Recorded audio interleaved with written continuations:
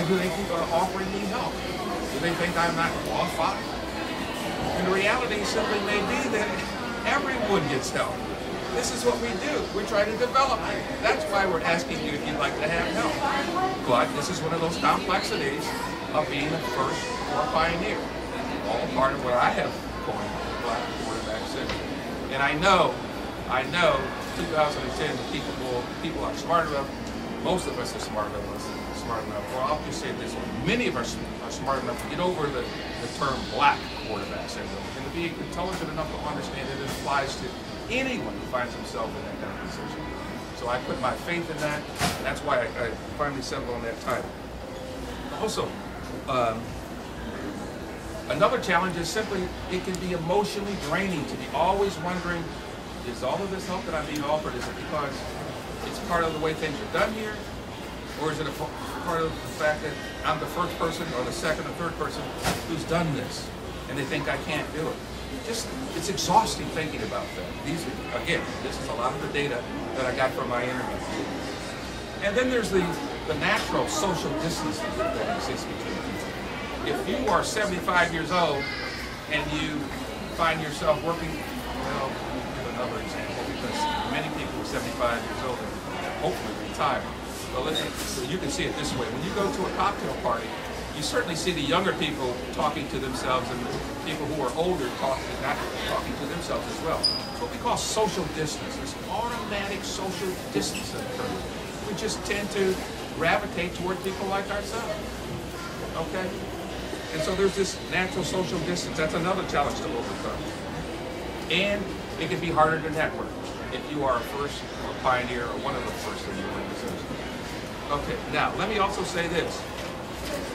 I want to make this point, that many times the second or third or fourth person will experience the same kinds of challenges that the person who was first will experience. Here's an example. When Jackie Robinson became the first Black Major League Baseball player in 1948, by the way, I read about this. I was not at the game. Okay, I want you to know that. When he became the first Black baseball player, the second Black baseball player in Major League Baseball came like 11 weeks later. They both experienced the same kinds of things, although we don't hear much talk about Larry Doby, who was the second. He was with Cleveland, the Cleveland Indians baseball team. Okay, so what did I learn about overcoming challenges? What did these people that I interviewed, what did they say? They always began with, you must be competent. So I want you to understand that I'm not talking about seeking sympathy. It's about what do you do to succeed, to overcome, to meet these challenges of being a first or pioneer. So you must strive to be the best, or as Oprah would often say, strive for excellence. Nothing short of excellence. Study, be prepared, keep your eyes open. Look around and see how other people dress. Self-assess, self-monitor. If you see other people doing something and they're successful because of what they do, you do it and you emulate it as well. But everybody else is already there. You self-assess or self-monitor and realize it started and you were there right on time, but you should have been there 5 minutes early probably. So you'd be there at the next meeting 5 minutes early, if not 10 minutes early. Self-assess, self-monitor. What else do we do to overcome challenges? Sometimes you have to be extra patient. Yeah, sometimes you have to adapt and adjust to the newness that people see in you. Yeah, it may not be fair, but you may have to do that. You may have to be patient. And other times, you may have to stand up for yourself and be a little assertive. And if that doesn't work, sometimes we just have to move on, move someplace else. Remember this in overcoming challenges. You are there to perform. You're not there to be a first. So it's not about walking around saying, I'm the first this, I'm the first that. Okay? It's about succeeding, being at what skills. When I say show off, I mean show it off respectfully, not in a boastful way. Other examples of what I obtained from my interviews. Be grounded. Be grounded. Don't be arrogant. How do you become grounded? Well, you might be grounded in your religion. You might be grounded in your exercise. You may be involved in yoga. But be grounded. Find some source that keeps you even. something that can keep you, whether it's your religious principles or otherwise. Here's another point to overcome challenges. Remember that your boss has challenges as well, and seek to help your boss overcome the challenges they have. Relieve your boss of the pressures that your boss has. You know, when you're relieving your boss of your pressures, you know what that does for you? You become even more valuable to your boss. You become almost irreplaceable. They don't want to lose you. No boss wants to lose anyone that is relieving them of all the pressures that they have, that understands the pressure that they have. Let go of being a pioneer.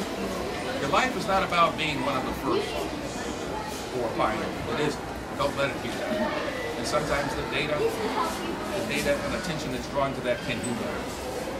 Just this morning, I sent a letter off to a young woman by the name of Katie Washington with a 4.0 from Notre Dame.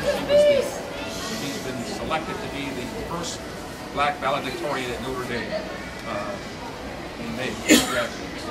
I sent her one of my books and my congratulations and so forth. But the switchboard has even said that they were surprised at the number of phone calls that they get. So my point is, it's important for her to be grounded in the competency. She wants to be she wants a PhD, and she also wants to get a medical degree. It's important for her to stay grounded in that, to be grounded in her pursuits, and not be grounded in, wow, all of the attention and acclaim that she's received. Okay. Overcome facing the black quarterback syndrome and being the first or pioneer. Find allies in organizations. There are plenty of allies in organizations. I've never worked anywhere where I didn't have very good friends. Very good friends. This young man here, when he played basketball, we've been friends for 30-some years now. Okay, I have friends that I've worked with in other organizations. I've become their godfathers, and they've become very good friends of mine and so forth. We help each other constantly. Find safe havens for yourself. You do need relief. We all need relief. Where you get your relief from, figure it out. And avoid, of course, and this is what many of the people that I interviewed said, avoid those relievers that are associated with medicine, alcohol, and drugs. I mean, that's a no-brainer. You all know that. Okay. Onlookers. Those are the people who are there to help, but they're not necessarily helping. They could be on your side. So I'm speaking now to people who work somewhere or who have seen an onlooker, seen a pioneer or a first. If you just think about it, many of you here, no matter what your age, race, color is, religion is, there have been times when you have been a pioneer or a first. There are other times when you've been an onlooker. You were there. You were aware about the other person's challenges, their pioneer status, and you may or may not have been sure what to do. Many times we don't do anything. We just kind of sit back. I don't want to offend this person. I don't say anything. And then sometimes we are also in the mindset of, well, I don't know why they brought that person in. We never had anyone like that. Question. I'm going to speak up because there's some noise in the background. Yes. I think one important question is, I think your book, I read it, I love it. I've given it to my kids, especially my 19-year-old son, because it inspires him as he moves on in this very critical stage of his life. What you said about going beyond just, in the organization, in the company. Say you're in a room where people of similar, whatever, age, race, religion, are talking together, and you want to be a first to break that kind of social distancing that you mentioned. I mean, your tips are also very good for that. So how do you recommend someone do that if they walk into a room where there is a clique or they don't feel part of it because they're not of similar whatever demographic? Okay, I can tell you read the book and you read that particular article that's in the book where I talk about stretching. I use the metaphor of a rubber band. And you stretch. When you walk into that room, first of all, here's what I would say to you. You learn and get so much value by talking to other people, particularly if they're different than you. If they're older, have a different profession. I met an older woman just a little while ago from Tucson. She's an artist. And I don't even remember what I learned, but there was something she said I thought, gee, I never knew that. There's so much to learn. And I call it stretching. So when you walk in the room, you try it. you look around, and rather than going to all of the people that have the same title that you do, or the same, all the people from the same department, when I'm at Albertus, and Bob, who's here from Albertus, one of my colleagues back there, he knows, and he does the same thing. We decide that we're just going to go somewhere else. We talk to each other sometimes, but we also drift apart. We go talk with someone from a different department, different discipline. And then you look and ask yourself, what happened from this experience? What came out of me talking to the younger people rather than the people my age, rather than all the 39-year-olds, right? Rather than talking with them, right? What did you get from talking to the younger people? What did you get from talking to the people who are a different religion? What did you? Sometimes, and I think I mentioned this in the book too, sometimes we're invited to different weddings and so forth that may be a different religion, and maybe you have, in fact, when I teach diversity, I have what's called a stretching exercise where everyone must go somewhere and do some stretch personally, and then have to write about it. What happened? Was it like what you thought it was going to be? Was it less painful? Was it more painful? What did you get out of it? And so forth.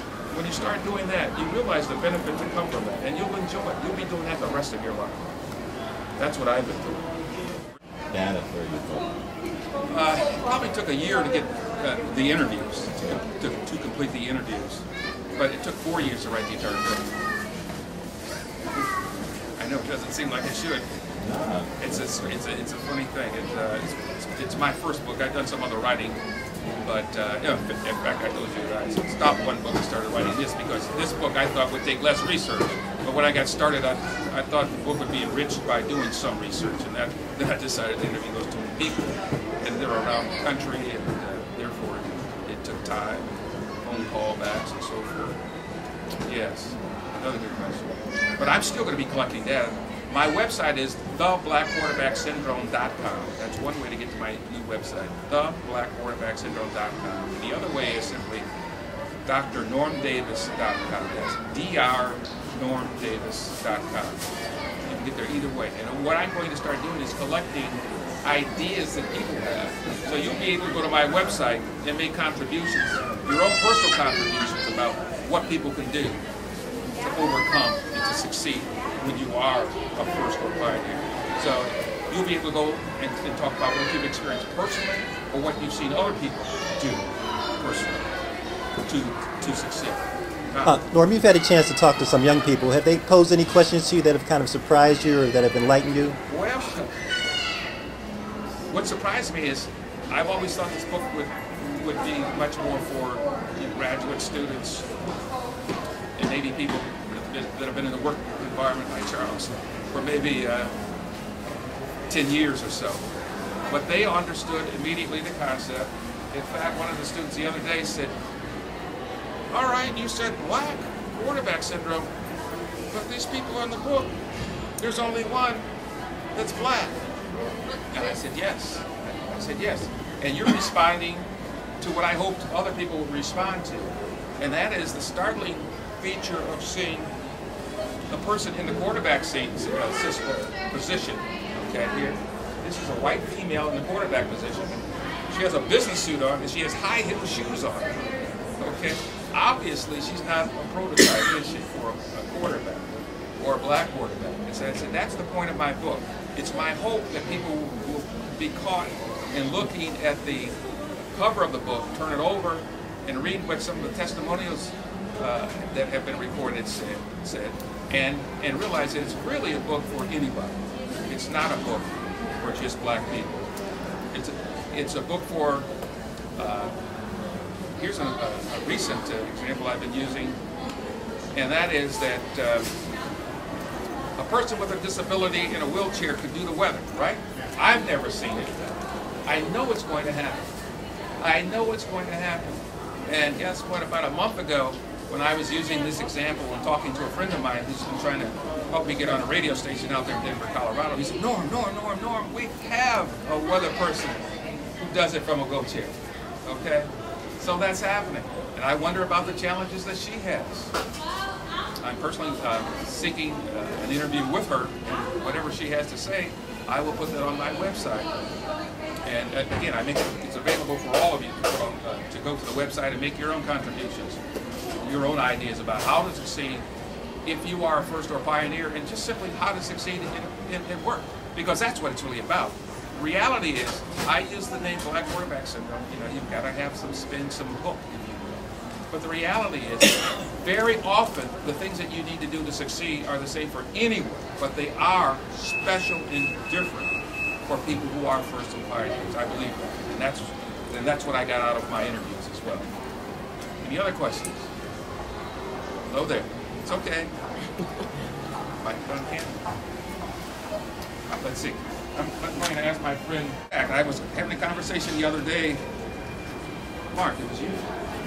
These are pictures that Bob took.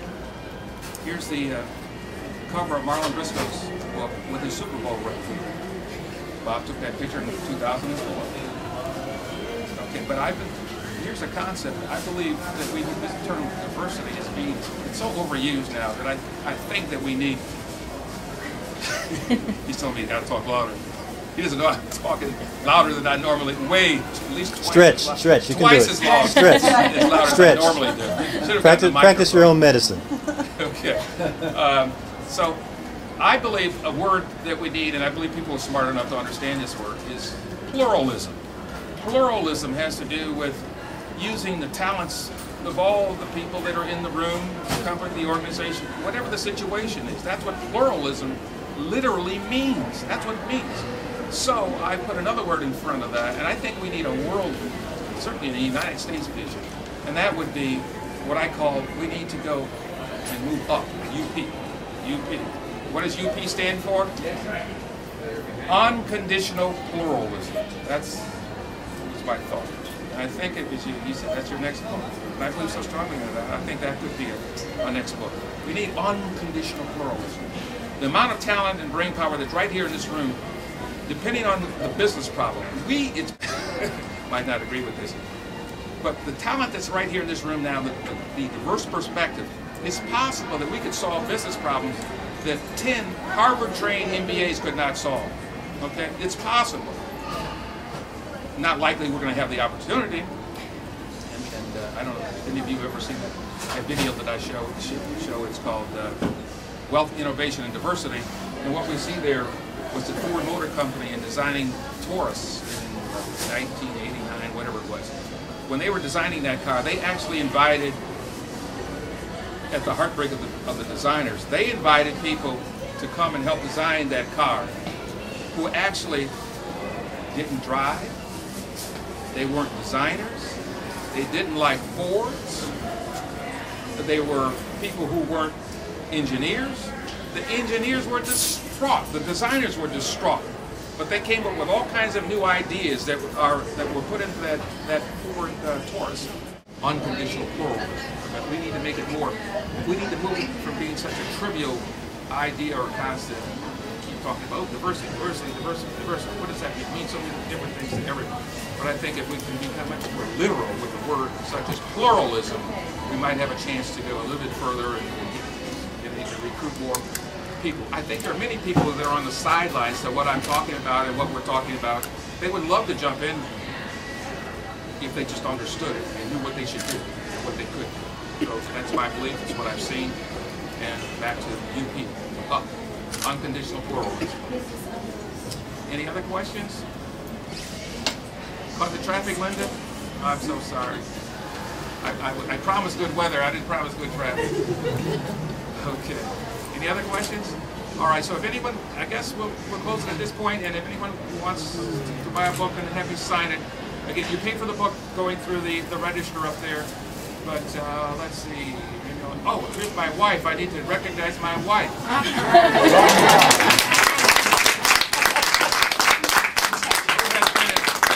As you would know, an ardent supporter.